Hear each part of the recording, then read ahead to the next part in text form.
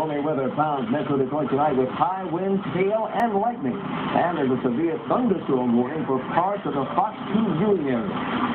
A woman dies after opening a package left at her house, and the question is, who would want to send her a bomb?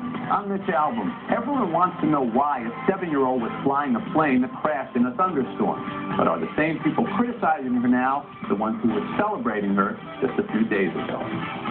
Does the journey to good health begin with your hands? Find out about an alternative form of healing that promises to rub you the right way. This looks like something that might get you in trouble with the authorities, but it actually might make you the envy of the neighborhood. I'm Alan Lee. Coming up, I'll show you the latest in lawn and garden products.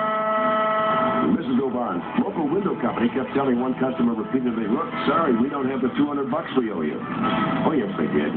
Once they were in contact with the Fox 2 Hall of Shame. This is Fox 2 Eyewitness News at 10. Pounding rain, huge hail, and reports of tornadoes touching down. Wild weather hits southeast Michigan, and tonight, more could be heading our way. Good evening, I'm Micah Materre, in for Rich Fisher. And I'm Huel Perkins. Thanks for watching tonight.